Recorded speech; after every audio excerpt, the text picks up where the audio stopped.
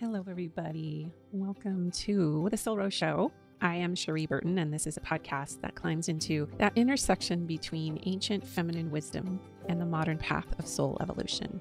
If you are fans of the show, you know that I am no stranger to diving into Mary Magdalene mysteries. And typically I've gone the mystical route with it, although I started on my journey learning about Mary Magdalene through biblical scholarship, through kind of that academic, historical research path. I wanted to bring in Dr. Elizabeth Schrader-Pulser, also known as Libby. She has done some groundbreaking research on Mary Magdalene through a very ancient text, very, very old papyrus that she was the only person to really take apart. So spoiler alerts, I'm not giving anything away, but you'll want to listen to this if you've been at all interested in sort of the academic piece around what we do know historically and what the ancient papyri tell us about Mary Magdalene and who she was.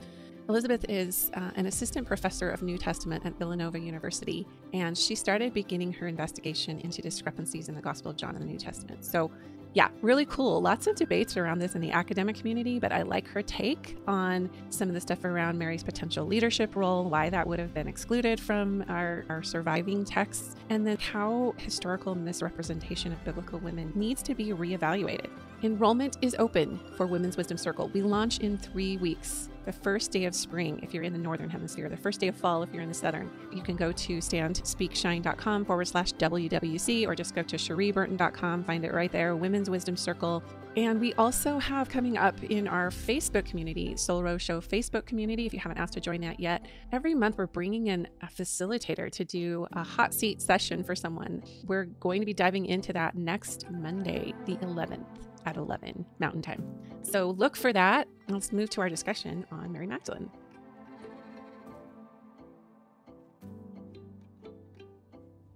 Elizabeth, also known as Libby, welcome to our show. Hey, it's great to be here. And we had a great pre-conversation around some fascinations that we share.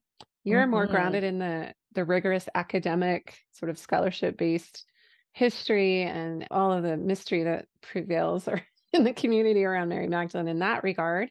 Yeah, that's how she grabbed my life. She grabs everybody differently, though. Yeah, we were talking about that too. I think you said she hijacked your life. I was like, she totally hijacked my life in a way that I would never have expected. Oh my gosh, I completely relate to that. That's what happened over here. Yes. So let's start with your background. I think it's really fascinating. Sure. You started with music and then from music into Mary Magdalene into now this biblical scholarship path. Yeah. So I went to college and I was a music major, and then I was in a band and we won this contest and we toured. And it's funny because sometimes the themes of my life in music were also centered around divine feminine. Like I won this Pantene contest right after I graduated college. And literally the slogan was celebrating what women have to say. And I won the contest with a song called Blood Red Moon that was about a late period. and so then I was like touring with Jewel and really? Yeah, and then I was on an episode of the Gilmore Girls. So these are all very you were on the what? That was like my favorite show. Yeah, no, I'm one of the troubadours in that episode where Luke and Lorelai are fighting.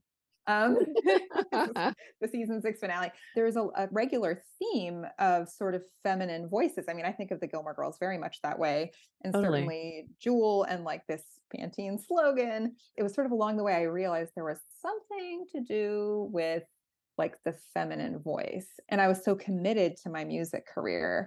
And I was so sure that that's who I was. I did it for 12 years. I was a singer-songwriter. You can go and find a million of my, I don't know, 50 of my songs on Amazon or Apple Music or whatever. And then kind of out of the blue, while I was living in New York City, I wrote a song about Mary Magdalene. Okay, but why did you? I'm just curious. Why were you drawn in? What do you think that's about? Why Mary Magdalene song? Big mystery. I mean, I was at that time not really sure what was going to happen next in my music career. And I had this interesting meeting with my lawyer, my music lawyer, and funnily enough, Jewel's mother. and we were talking about what to do with my career. And Jewel and her mom do not get along. And there's interesting things about Nedra that we don't need to go into, but she does have a lot of, I would say she's talented and insightful in certain ways. And I remember in this meeting, Nedra said to me, you just need to jump off the cliff. And like we had this candle lit and we were in my lawyer's office in New York City. And it was like this whole sort of music business powwow. And then suddenly I was like, okay, I need to go pray about this. And there was this garden dedicated to the Virgin Mary around the corner from where I was living at that time in Brooklyn. And I was praying because I had recently sort of felt that the Virgin Mary was sort of my spiritual guide. And I had recently begun praying the rosary. And I heard words in response, which was a total surprise because usually I don't hear words when I pray. I just usually am praying or I get feelings in response. And the words were, maybe you should talk to Mary Magdalene about that. Mm. And I was like, what? Like, I was talking to the Virgin Mary. I mean, I have pictures of the garden where I was praying. It was dedicated to the Virgin Mary. I had all these statues. I immediately like emailed Jules' mother to like tell her about it. I immediately like wrote a song within like 2 days about Mary Magdalene, which What is the name of it? Magdalene. I'm gonna And go like, I'm gonna go put it into the intro. Like, I think it should. It's there's awesome. a music video. I mean, I did all this stuff thinking, okay, this is about my path in the music business. And so I wrote this song about Mary Magdalene. And then I was just like, oh, I can't write a song and name my record about Mary Magdalene without researching her. So I like walked over to the Brooklyn Public Library. I got my like the Complete Idiot's Guide to Mary Magdalene and just started like reading on her. And then I know you've done this as well. I'm like, oh, I should go to the south of France and like check out these mysteries. Like, wow, this Mhm. is cool. And so I found a way to get to the south of France and I was exploring. And then it just kind of kept going. And somewhere along the way, I had this thought, which to me seemed really straightforward, which was okay, so Mary Magdalene was controversial. That's what I learned from the Complete Idiot's Guide. I didn't know there was a And complete idiot's guide. I wish I oh, would it's have had that. great. It's an excellent introduction to Mary Magdalene. And I was like, okay, so there's controversy around her. And the Gospel of John is the one that features her the most, this scene between Jesus and Mary Magdalene in the garden. And so I'm like, I want to look at the world's oldest copy of the Gospel of John and just see if there's anything funny about Mhm. around Mary Magdalene. Does it say something different? Was something crossed out? I was just like, maybe the scholars missed something. Like, I want to look at it, which is a totally ridiculous thing for someone who has no training to think, honestly. Like, I'm some singer songwriter living in Brooklyn, and I'm like, oh, maybe I'll find something the scholars missed. Except that's kind of what happened. I did end up finding out that the world's oldest copy of John, or the oldest substantial copy, is called Papyrus 66. It's dated to about 200 AD. Mm. And it's a nearly complete copy of the Gospel of John that was discovered in the 1950s. And so I was like, okay, I want to look at that. And I had to sort of ask around and get some scholars. A friend of my hometown parish priest recommended me to a scholar in Manhattan who I sat down with. Her name is Deirdre Good. And she was able to send me a link to a transcription of Papyrus 66, which was unfortunately in Greek. Mhm. I'm like, I don't know how to I thought somebody would have translated it, but no, this is 2012. And Wow. but I was very determined, and I used an interlinear study Bible where I could look at every single word of the papyrus, like transcribed, next to every single word of the Gospel of John, and then like what each word means. And that was maybe a first clue that I was maybe going to be an academic, that I would go to But that you were length. onto something. Well, the thing is, I didn't know if I was onto something. But you were following, like, you were following your soul. You were following this, like, we call it the red thread. You're probably familiar with that term. It's just pulling My you, most right? recent record is called Red Thread. No way. I'm gonna have to send you a copy of my record Oh, called please. Red Oh my Thread. gosh. This is all new to me. Please. Yes. That's so funny. That's so funny that you would say that. Yes, it is. It was the red thread. And so I just was looking at it and I looked, in chapter 20 where Mary is talking to Jesus in the garden, and it looks like it's supposed to look. And I looked in chapter 19 where Mary Magdalene's at the cross, and that looked like it was supposed to look. And just the one thing I hadn't yet done that I thought that I should do was to look at John chapter 11. That's the story of Lazarus being raised from the dead, because I found out from the Complete Idiot's Guide that some people have always wondered whether Mary of Bethany was the same woman as Mary Magdalene. That's Right. the woman who anoints Jesus in John's gospel. Right.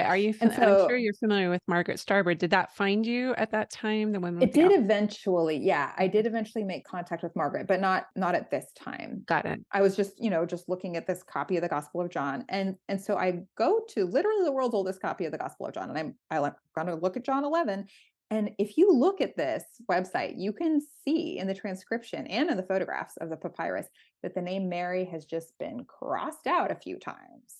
And Not I was good. just like, what? What? And so the first time the name Mary is crossed out, well, it's one letter that's changed. The name Maria is changed to Martha. Maria is Mary in Greek, and Martha, it's just one letter's difference because it's a theta in Greek, which is a th.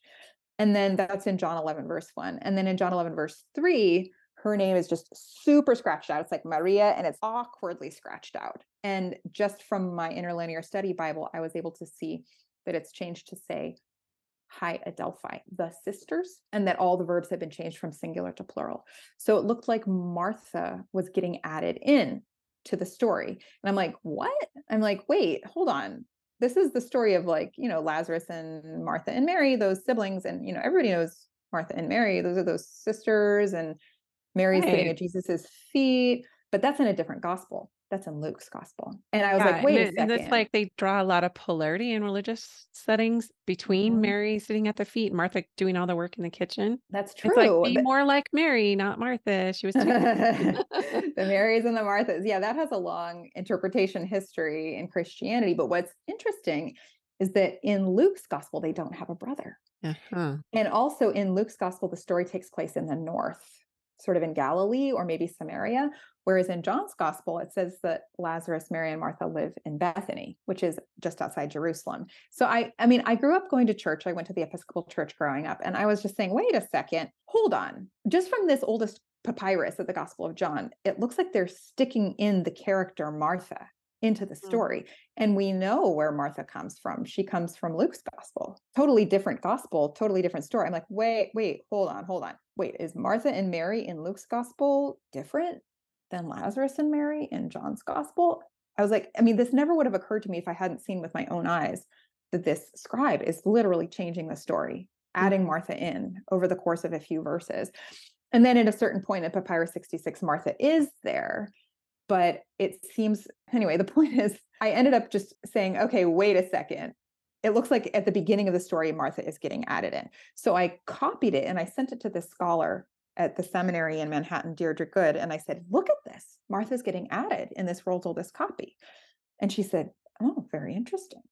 And she didn't know anything about it. And I was like, wait, hold on. These are world-class Bible scholars. Aren't they talking about this? Mm-hmm. And the answer was no. Nobody had really done any work on it. I was like, come on, what have people said about this change? I was able to go back to the Brooklyn Library and get on interlibrary loan and get academic articles. Again, a clue that I was going to become an academic. I was like asking for on interlibrary loan from my local public library for really sort of hardcore academic journals of That's what so people had epic that you said. did that. Can I just honor that? Like, who Aww. does that? That doesn't have, that's how you know it's totally like soul driven and part of your path, because most people wouldn't have that fascination to go to those lengths. Thank you. And I also want to credit the Episcopal Church with the way that I grew up, because there was never a time in my life where I was told there was something I could not do. You're so lucky. You're so lucky. Well, I'm grateful.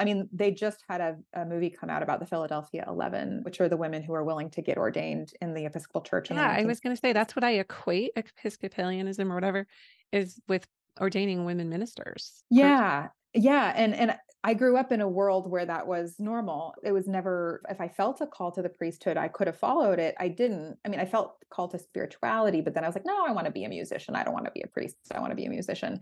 But I think that there's something about the Episcopal Church or there's something about the formation, not just of women, but of humans, that if you don't traumatize them and you don't limit them, that they'll just grow. And so I feel like it wasn't I was just like, wait, hasn't anybody done anything about this? The name Mary's been Yeah, crossed because my out. first thing would have been like, is this okay? Like just from my religious upbringing, Right. like, is this okay? That's interesting. And actually some women have told me that they would feel almost scared to look at the world's oldest copy because it's not their role. And Right. and Like, so who am I I to again, dissect yeah. a sacred text? That's That's my religious leader's job, like to see if this is actually a legit thing. And, some people might get angry at the Episcopal Church that they raise such presumptuous ladies.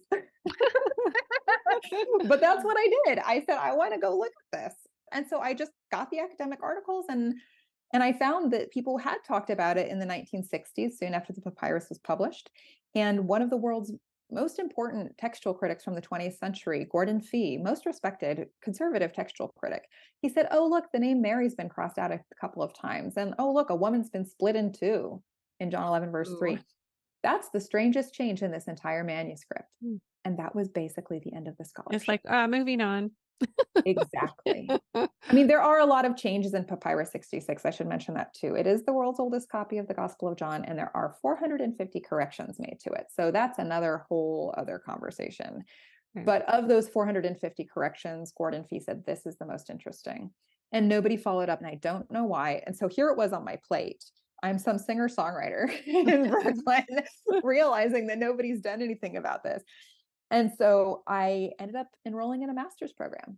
And so I ended up working with Deirdre Good at General Seminary. It's an Episcopal seminary. And so I didn't study to be ordained. As I said, I don't feel the call to be a priest, but I do feel called to be an academic. And I also felt the call to do it in a setting where the information would be respected. I didn't want to do it in a secular environment. I wanted to. You needed that exploratory field. You need to be open. Nobody clipping your wings. It's my sacred text also. So I didn't want to be taught about it just as history. I wanted to learn about it in a seminary environment. So anyway, so I enrolled in the master's program, and then my master's thesis was a study not just of Papyrus 66, but over 100 copies of the Gospel of John, because I had to learn ancient Greek, and then I was given resources for how to find other manuscripts and how to research. And it turns out that dozens of manuscripts of the Gospel of John have the name Mary changed to Martha. 1 in 3 of the old, 1 in 3 of the old Latin manuscripts of John has some sort of problem around Martha, and 1 in 5 of the Greek manuscripts. And you can actually reconstruct almost the entire chapter of Lazarus being raised from the dead with just Lazarus and Mary using real manuscripts. And I was like, wait a second. Okay, hold on. Why would somebody want to stick Martha into this story? And I think I felt a real key to it had to do when I found out that this church father, Tertullian, who wrote at the turn of the 3rd century, yes, Tertullian, he wrote at the turn of the 3rd century, and he was one of the first to comment on John's gospel. And he says, oh, when Mary confessed Jesus as the Christ. And I'm like, what? Because your Bible would say that Martha confesses Jesus as the Christ. Not only that, but if you read scholarship on the Gospel of John, you find out that this is the thesis statement of the Gospel of John that Martha utters. It's when Jesus says, I am the resurrection and the life. Those who believe in me will never die. Do you believe this? Which probably some of your listeners know that quote. Right. You're nodding like you're probably recognizing this, but people don't always remember who he's talking to, because the person he's talking to is a minor character. So I was saying, wait a second. Tertullian thinks that Mary is confessing Jesus as the Christ. The reason I bring up that I'm familiar with Tertullian is he was not female friendly, which I find no. fascinating that this would come around to Mary. Yeah. But the thing is that maybe his copy of the Gospel of John had not been changed, because he's writing at the turn of the 3rd century, around the same time that Papyrus 66 was copied. I mean, he's one of the oldest church fathers that there are. So maybe it's just in his copy, Mary saying Jesus is the Christ, and he's just commenting on the text as he has it. So I'm saying that might have been around the time that Martha might have been taken from the Gospel of Luke, someone who read the Gospel of Luke. Because, in the 2nd century, people started to read multiple Gospels.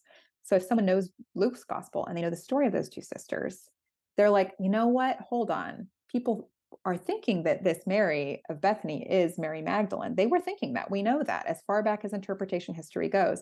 What if you're reading the Gospel of John and Mary's confessing Jesus as the Christ? And then she anoints Jesus right after that. And then if you think she's Mary Magdalene, she's at the cross. She's the first one to go to the tomb by herself. She gets the first appearance of the risen Jesus. And Jesus is the first to send her out into the world. This makes her a super threatening central character in the Gospel of John. So why would you add Martha to fix that problem? That is absolutely riveting. So Martha, so I'm saying that maybe Papyrus 66 and all these dozens of other copies are preserving for us this red thread in the manuscript record that shows that maybe Martha is there in the Gospel of John as sort of a decoy to distract you away from Mary and her importance in the Gospel of John, to make you think of a different To gospel. decentralize Mary, really. Correct. To dilute her and to fracture her, to break her up into three different women. Now she's not Mary Magdalene, the confessor of Jesus as the Christ and the first witness of the risen Jesus, which, by the way, makes her sort of a threat and a rival to Peter. Okay. That's not her anymore. Now it's Mary and Martha, those great sisters that I love so much from the Gospel of Luke. I love those sisters. You're distracted in thinking about those sisters instead of Mary Magdalene, how similar Lazarus's sister is to Mary Magdalene. So, of course, this is just scholarly theory, but I was able to submit my master's thesis to the Harvard Theological Review and it got published, which was surprising. That's so I'm cool. like, okay, whoa, my master's thesis is published in a top tier journal. And everybody was saying to me, okay, so where are you going to do your PhD? I was like, what? I'm a singer-songwriter. No, I just wanted you to know about this change in Papyrus 66. But the Magdalene had other plans. And so I ended up doing my PhD at Duke. And I just defended a few months ago. And now I'm a professor of New Testament at Villanova University, which is a Catholic school, which also really surprises me. I'm like, what? Like, what Well, just don't you think happened? those lines are like not as iron? They're gray now. Like, don't you think it's more collaborative and everyone of all these different faith traditions are kind of in a more of a melting pot? I don't know. I'm not in the academic world that way, but it I mean, feels it like depends upon which environment you're in. I mean, certainly in scholarship, it's more of a melting pot, though I guess I'm just surprised that a Catholic institution hired me, considering what I'm saying. I'm like, oh, maybe well, the you Mary wouldn't Magdalene get was messed hired with. at BYU. I'm just saying. Well, I don't know. Never You'd be know. No. surprised. Like sometimes it's more conservative institutions that ask me to speak, like Pepperdine University and Wheaton College are quite conservative, and Southern Methodist University, they have all asked me to speak, partly because the women in these schools are speaking up. And there Yeah. might be some moral conflict even within the institutions, like, oh, wait, should we really not be fully honoring the gifts of women? And what Right. I'm saying is that maybe there was a change made to the origin of Christianity. They're like, we have to go back to our traditional origins, which said that women couldn't do these things. And I'm saying, is that what Jesus wanted? Or is that what those who had power wanted? Well, And so yeah. the text itself is changing. That's what I'm saying. Well, and I think maybe a lot of listeners aren't especially familiar, with foundational Christian texts and how, I don't know, growing up, I just pictured John writing stuff down and Luke and Peter and Paul, and they're all writing it down, but that's not the way we got the biblical records. They weren't even, it was oral tradition, right? It was oral. For the first few decades, yes. And then, so a lot of these teachings were passed down over the generations, let's just say maybe 40 years after even Christ died, right? Those are the earliest writings that we have. And so I don't know, I won't get into that too much other than context here. When we're talking about these old records, you're saying the oldest record we have of John is 200 years after Christ's death. Well, yeah. I mean, or let's say it's 100 years after the gospel was written. Okay. So because I guess even with the Gospel of John, it's not necessarily about history. It's about what is the evangelist John trying to say. And I'm saying that someone's interfering with the intention of John the evangelist. John does purport to be rooted in eyewitness testimony. So you can take John seriously or not on that. You can say John's making that up because John wants people to read the gospel, or you can say, okay, maybe John is telling the truth and there is really a disciple whom Jesus loved who gave this testimony, and then we have to like write that down. And that's a whole different conversation. But if you think that it is grounded in eyewitness testimony, I'm saying that 100 years after that eyewitness testimony was written down is the earliest copy that we have. So what happened second century? Yeah. I'm saying it's like a black box that we can't get to we don't know what happened. And I'm just theorizing, is it possible that in that 100 years, this character Martha was added specifically, maybe even so the Gospel of John could be accepted in the canon because it was too radical otherwise. Right. So there's two camps. I don't want to call them camps. I think they blend, but there's like Mary Magdalene as Jesus's beloved, and then John the beloved. Oh, there's many more camps than that. Yeah, I know. I'm really being What about James here. the beloved? Well, see, yeah, but I'm only familiar with my religious upbringing and how those. Well, actually, what am I saying? It was John the beloved disciple. It wasn't Mary Magdalene in my tradition. Mary Magdalene was never even mentioned, not even hardly on Easter. So, do you want to explore that just a little bit and how John became the beloved disciple?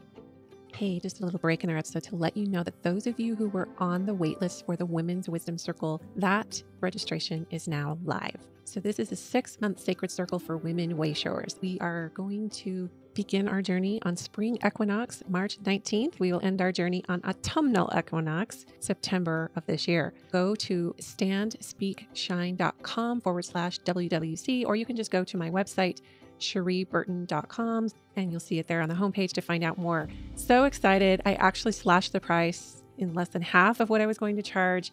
And so it will include 20-minute clarity call with me, as well as some fun soul declaration cards that I'll ship to you. You will also get 6 months free of my new Mind, Body, Soul membership. So once again, that's cherieburton.com or standspeakshine.com/WWC. It's going to be glorious alchemy and transformation. I hope you can join us. Oh, absolutely. Yeah. So the Gospel of John purports to be the testimony of an eyewitness disciple that is anonymous, but throughout it, at the very end of the gospel, there's references to the disciple whom Jesus loved throughout the Gospel of John. And at the very end in chapter 21, it says, the disciple whom Jesus loved is the one who gave this testimony. And we know that his testimony is true. So the Gospel of John is anonymous, really. But at the end of the 2nd century, the church father Irenaeus wrote this book called Against Heresies, where he's basically railing on all of the sects of Gnosticism, Cephianism, Valentinianism, Marcionism, just all these different types of Christianity that he considered to be heresy. And it is in this work, Against Heresies, that he clearly states that the disciple whom Jesus loved is John. That is John of Zebedee. And ever since Irenaeus's work was very influential, that became sort of the standard position throughout the church for all of history. But maybe about a little over 100 years ago, historical critical scholarship really began to question that unquestioned church tradition. First of all, because the Gospel of John never explicitly says that it's John, it's anonymous. And second of all, because in the book of Acts, it says that John of Zebedee is illiterate. So that doesn't really work with someone who's like writing a really sophisticated, it's not just that it's dictating like memories. Whoever wrote the Gospel of John seems to have some familiarity with Platonism and with maybe Greek philosophy generally, and has training in rhetoric. And those are things that you couldn't have if you were illiterate. So that was one of the reasons that people said, oh, this can't be John of Zebedee. But there's a lot of other reasons. I mean, we could have a whole podcast episode about that. It's really interesting. But as for whether Mary is beloved, you're probably thinking of texts like the Gospel of Mary or the Gospel of Philip, which were also published in the 20th century. And they do explicitly say that Jesus loved Mary more than the others. But then again, there's texts like the Gospel of Thomas that say, I think that one actually says that Jesus loves James the most of everyone. And then there's also the book of Thomas the Contender that says that Thomas is the one that Jesus loves the most. So literally, Is it possible he loved them all the same? Of course, of course. The question is just the identity of the eyewitness behind the Gospel of John. And some scholars have made the argument that Mary Magdalene could be that eyewitness. The trick is that she runs to the beloved disciple in John chapter 20. So they seem to be two different characters. She runs to Simon Peter and to the other disciple whom Jesus loved. So in that instance, she is not the beloved disciple in John chapter 20. Some people could argue, oh, maybe that part was added or changed. And my response to that would be, show me the manuscript. Right. Because if something is changed in the record, it will leave a trace. That's the red thread that you can find if you look at the manuscripts. Yeah.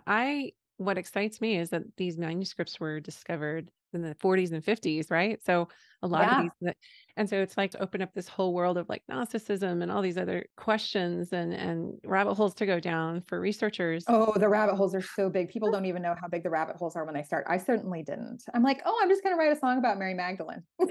I know. Right. I know. I'm just gonna like, what are they talking about with all these like major rabbit holes for me myself? But what I want to pivot to is Mary Magdalene herself as we kind of round out the mystery of Mary Magdalene and her title and how she was given it. I mean, this is again another rabbit hole, but you have some really interesting takes on what her title's about, how she got it. Yeah. So one of the first things that I had to come up against, if I'm going to say Mary Magdalene is Mary of Bethany, is that doesn't work. if you hold to the position that she is Mary of Magdala, because Magdala is a different location. Magdala is today, if you were to go to the Holy Land and go on a pilgrimage tour, they would say that this place, Magdala by the Sea of Galilee, is Mary Magdalene's hometown. And that seems to directly conflict with the possibility that she's from Bethany, even though people as far back as the third century definitely thought that Mary Magdalene was from Bethany. And so what I ended up doing was I wanted to just dig into this a little bit further because I knew that there was a total lack of consensus in antiquity as to what the word Magdalene meant. So some people thought that it was a reference to her place of origin, but some people did think it was a title. For instance, St. Jerome wrote at the beginning of the 5th century. And the thing about St. Jerome is he was the person who translated the entire Vulgate Bible from Hebrew and Greek into Latin. And he also lived in the Holy Land. So he's kind of someone who understands all of the languages as well as the geography and the Gospels. I mean, he Mhm. translated the Gospels This is more like a personally. credible source of Jerome is being one of the from. most erudite scholars in antiquity. And he says, no, the word Magdalene, some people think she's is from where she's from, but that's not what it is. It means the word Magdalene means tower. And she was given the title Mary, the Toweress, because of her faith and her standing by Jesus, and her ministering to him. So he was saying that it was it was a title given to her. Perhaps he doesn't say explicitly, but perhaps Jesus gave her this title similarly to how Simon Peter would have been given the title the Rock, Mhm. or James and John of Zebedee were giving the title Sons of Thunder. Jesus seemed to like to give nicknames to his disciples. So Jerome says Mary was given this title, Mary the Toweress. And so that's the word Magdalene just means tower. And ene is a feminine adjective descriptive ending in Greek. So it's like tower s. That's So the basically what word it means. migdal means Migdal tower. is Hebrew. Migdal is Hebrew, and Magdala is Aramaic. Got it. Yeah. So Aramaic is sort of like a later stage of Hebrew. So it's like a different dialect. So basically, Joan Taylor, who is really more of the specialist on these things, because she also does archaeology in the Holy Land, she and I decided to put our heads together because I am like, no, she really could be Mary of Bethany. And it really might be Mary of Bethany who confesses Jesus as the Christ, is given the title Toweress. Mhm. And I'm saying that is a perfectly legitimate line of interpretation that was held in antiquity. And so to say she is Mary of Magdala is forcing your interpretation into the translation. Yeah. The Yeah. word, it never says Maria apo Magdala. That's what it would be in Greek, Mary from Magdala. No text says that. It's Maria he Magdalene, Mary the Magdalene. And so if you say Mary of Magdala, it's saying, oh, I know what that word means, and forcing everyone who's reading your translation to agree with you. And so this is why it's really important to look at the underlying Greek. And so, yeah, Joan and I did this sort of comprehensive study of all the ancient interpretations of her name. And we basically showed there was no consensus. There's even like Jewish rabbis who confuse her with Jesus's mother. And they say that the word Magadella means hairdresser, Yeah, because please. the verb gadal in Aramaic would have mean to like pile up hair. Like it's like to Yeah, yeah, yeah. build something up. So it's like, is it a tower or is it like you're building a Yeah. hairstyle? So, but you can just see there's no consensus. It's not like everybody's like, oh yeah, Mary from Magdala. That's not what people were saying at that time. In fact, nobody said she came from Magdala by the Sea of Galilee until the 6th century. So we're just like, stop calling her Mary of Magdala. Like that is Mhm. one possible meaning of the name, but it is also possible that she was given the title. And that opens up the possibility that she's from Bethany, which is what ancient people thought. So being from Bethany with the whole Lazarus, I always say his name wrong. Lazarus, Martha, because the TH. Give us your take on that time that they're setting the home, because it was obvious that Jesus had a close personal relationship with Lazarus and that family. Mm-hmm. So, I mean, he did seem to spend a lot of time in Bethany. Mark's gospel says that as well. Mark's was the first gospel that was written. So sometimes people think it's the closest to history. And certainly there's this anointing event that takes place in Bethany. And it's really a prophetic event in Mark's gospel, because the woman seems to be marking that, first of all, that he is the Messiah. And second of all, that he is going to die. He says that she's anointed him for his burial. And she seems to be in Mark and then in Matthew, which is kind of based on Mark's gospel. She seems to be the first person to truly understand that he has to die in those gospels. Hmm. John provides a different version of the story. She doesn't anoint him on the head, she anoints him on the feet in John's gospel, but it's still in Bethany. And she is explicitly identified as Mary. And Jesus says, and then Judas is mad at her for wasting the ointment. And Jesus says, leave her alone. So Judas criticizes Mary for wasting the money. And Jesus says, leave her alone. She has done it in advance for my burial. She is going to keep the ointment for the day of my burial. Is that what the immemorial comment was? That's in Mark's gospel. So you Okay. got to compare them. And this is what's most tricky. So you were talking about the mystery of the Magdalene. I feel as though the historical Mary Magdalene is impossible to access, Mm, especially in scenes like the resurrection scene or the anointing scene, precisely because Mary seems to have been a controversial figure, possibly even back into her own lifetime. And sure. my sort of theory from looking at all of these texts and comparing them and looking at the manuscripts themselves is that her presence causes the story to warp, whether it be from gospel to gospel. Like, for instance, Mark says that this woman anoints Jesus, and Jesus says, what she's done will be told in memory of her, wherever the gospel is preached, but the name is withheld. Hmm. So you can find out the act that she did, but you can't find out who she is. It seems like John is trying to correct this and say her name is Mary. Hmm. And Jesus says she will save it, let her save it for the day of my burial, which is a slightly different spin on it. But the reason that's important is because there's only one woman named Mary at Jesus's tomb in John's gospel, and that's Mary Magdalene. So we know So unequivocally that that was Mary Magdalene at the tomb. Like that's, in John's gospel. But see, again, if you compare the different evangelists' accounts, each one is different. And so I'm saying that it's almost like something about Mary causes the story to change depending upon who's telling it. yeah. And that's possibly due to controversy about her, or something about her presence just Yeah. causes the story to warp, That not actually gives just, me chills because yeah. from my research and my own pilgrimages and just really diving into her presence, right? Mhm. It almost feels like she was divine feminine consort, if you will. Like she was a Christed, or she was on that path of sanctification and the seven devils and all those things. I don't know how we could go on another rabbit hole with that.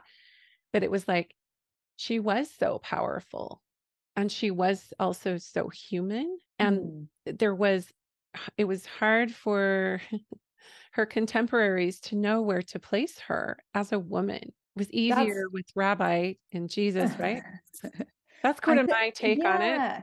Well, I mean, the thing is, I think that there is a case to be made that her presence causes discomfort.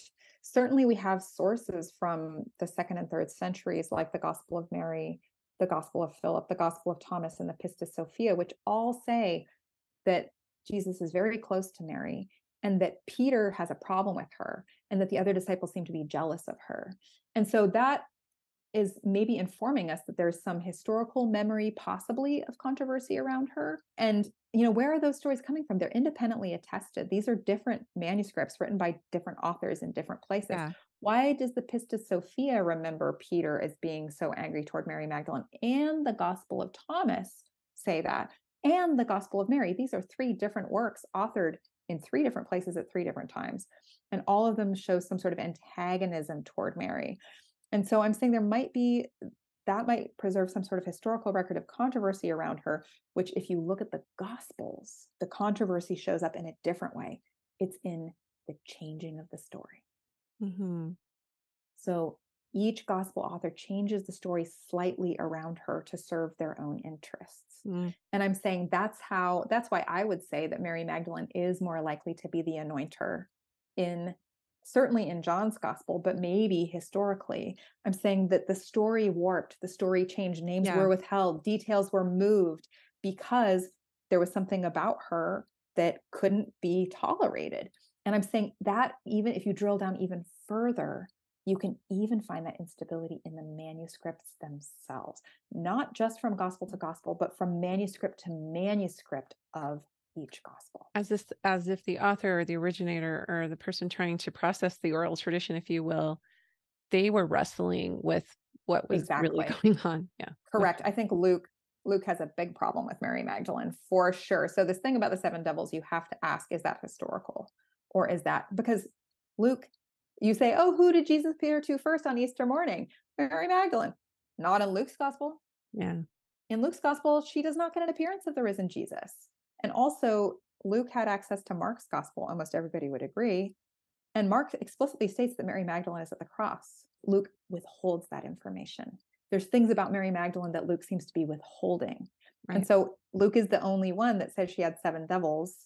The ending of Mark is a later composition. It's not by the evangelist Mark. That's another text critical manuscript I question. actually kind of like that made it in there because it's a very esoteric wisdom teaching, that you could dive down another rabbit hole with. What is that? It could be. We have to be careful though. Is that because we want to Sure. appropriate something ancient for our own use? Sure. Or that is an interesting line of inquiry, but it's also just as possible that Luke does not like Mary Magdalene. But he and was he's literally trying providing to this. demonize her.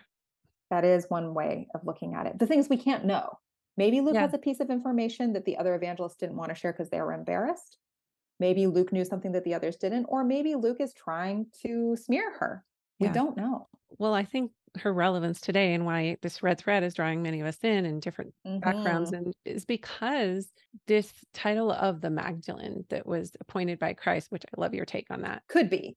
We can't be sure. I'm just saying, like, it's very compelling in our day, the relevancy of a woman being given this beautiful taurus title with leadership, if you will, and I want to ask one more question about like her status in terms of wealth. And there's so many more questions I could, anyway, just her making, like your research with her making the Christological, what do you call it? The Christological confession. Christological confession. Yes, Lord, I believe that you are the Christ, the Son of God, the one coming into the world.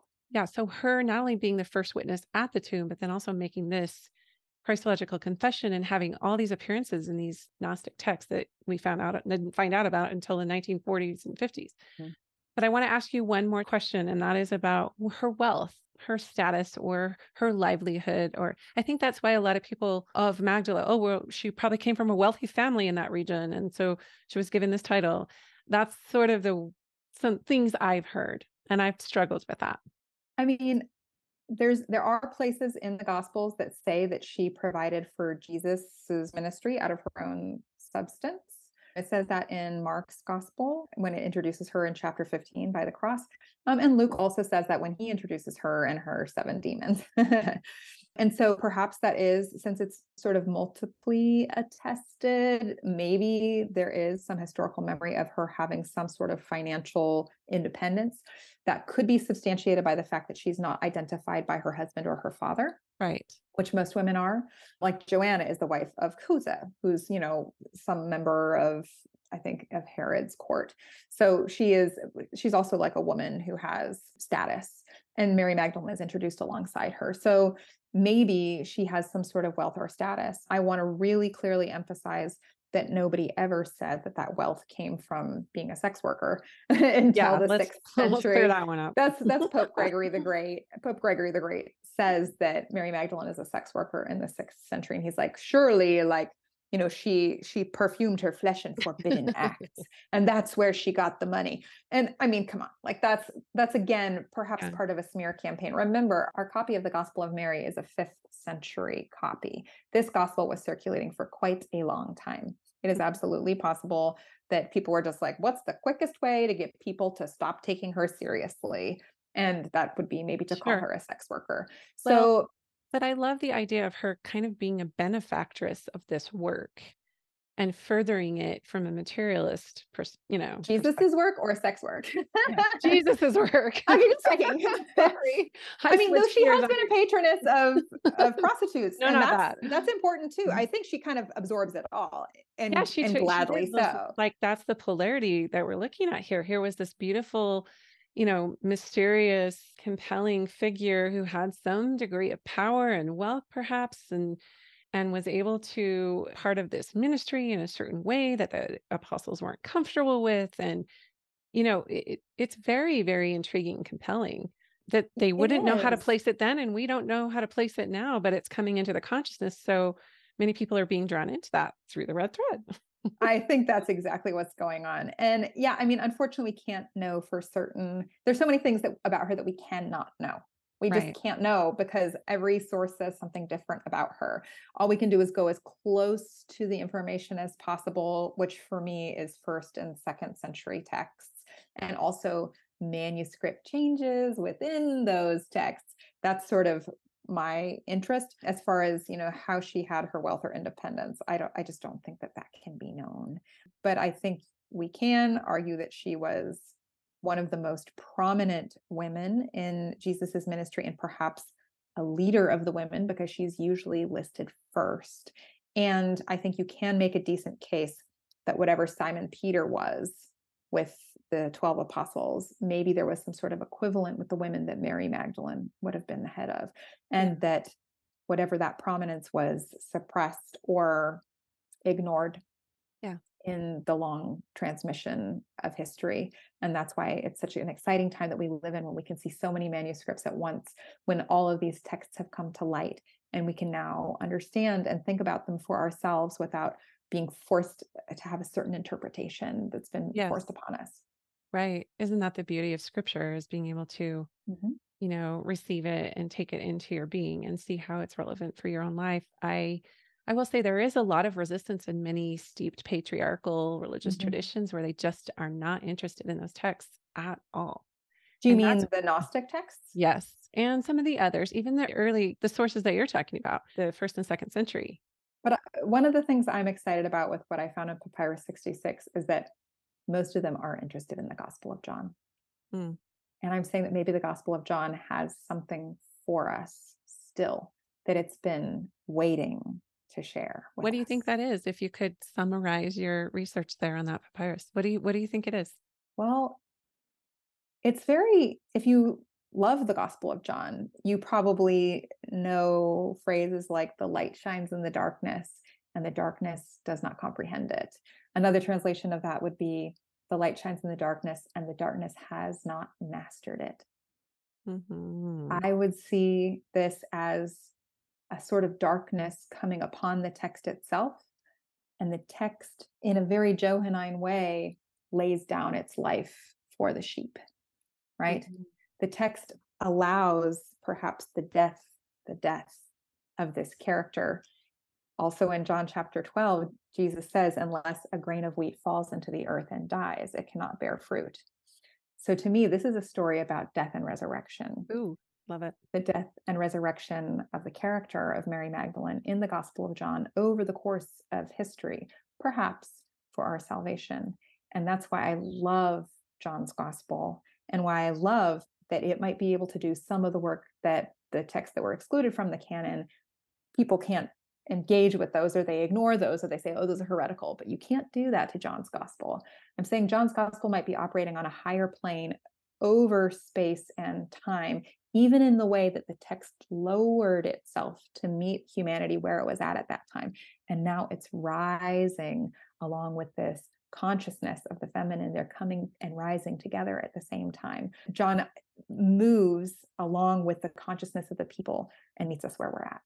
Well, anything that teaches the death and rebirth and the going into the feminine and looking at your shadows and the whole death, rebirth, resurrection cycle, to me, has been really relevant in my life and the teachings of the red thread that I'm drawn to.